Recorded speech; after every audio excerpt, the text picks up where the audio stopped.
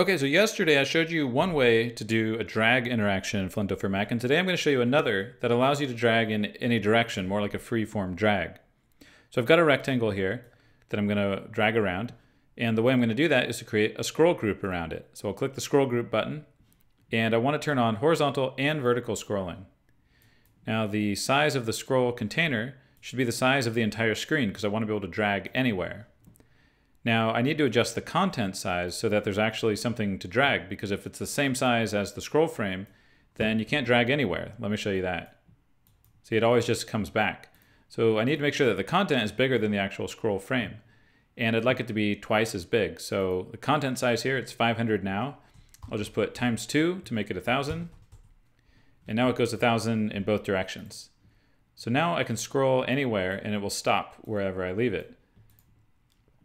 But it actually goes off the left edge and off the top, and I don't want it to do that. So what you can do is I actually need to make the scroll size slightly smaller.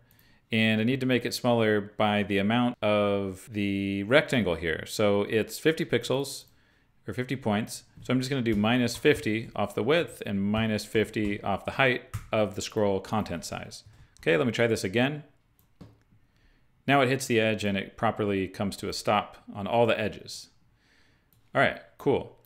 To make this really look like I'm dragging it, I'm going to add a behavior to the rectangle. So I'm going to hit Command B to add a behavior. I'll make a new state. And in this state, I'm going to make it get a little bit bigger. And I'm going to add a shadow to it. And that's going to make it look like it's floating. From the initial state, I'll make a link that goes to the new state on touch down. And from the new state, I'll make a link going back to the initial state on touch up. Then I'll add another link going back to the initial state on mouse out. So kind of like a typical button behavior setup. Back to the preview. Now you can see when I tap on this, it grows and the shadow appears. And so it looks like it's floating above the surface, and I really feel like I'm dragging it around. And I can even throw it. So there you go. That's a simple way to do a freeform drag in Flinto.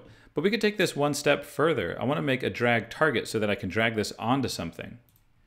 So I'm going to draw a circle, and I'm going to make it dark color, and I'm going to put it behind the scroll group,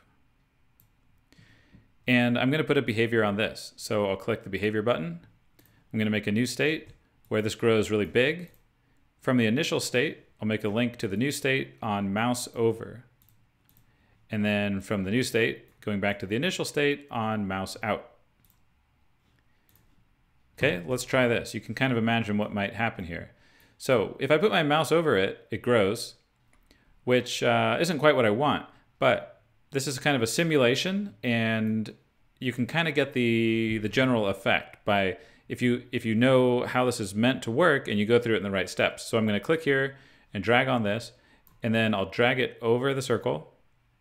And you can see it grows like some sort of a drag target that I could drop something on. Okay, so a very convincing simulation of a drag effect with the drag target. Now I'm going to make a new screen, and let's say on this screen, the entire screen will be that dark color.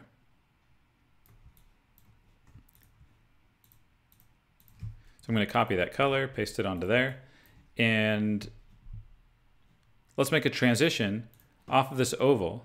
So I'll make a link going to the new screen with a new transition. And as part of this transition, I'm going to align the screens with the align screens checkbox. And I'm going to make this rectangle really small so that it's inside of that circle, round the corners by increasing the radius. And so it grows like that. And then at the end of the transition, my pink rectangle here, I want it to shrink down. I'm actually going to bring that outside of the layer list to the top so that you see it on top here. And now let's try this. Actually, I don't think I made it get small enough. So let's shrink this down even more. Make sure it fades out. Back in the preview. So there you go. I can drag it around. This activates. And now when I let go, oh, you know what? I need to actually make this into a touch up gesture. So I'm going to use touch up instead of tap. Okay, let's try it one more time. So now when I drag over here, I'm still holding my mouse down, and when I let go, it completes that transition. And that's really cool because the circle looks like it grew and the rectangle that I was dragging shrunk down. So pretty powerful effect. Remember, it's just kind of a simulation of a drag, but for a lot of purposes, if you're doing a demo, this works great. Because obviously you can kind of work around it by like doing this and tapping here, and that's not quite the effect you want. But if you go through it in the right order, kind of playing by the rules, you get a really convincing, really smooth drag effect with all these animations and transitions.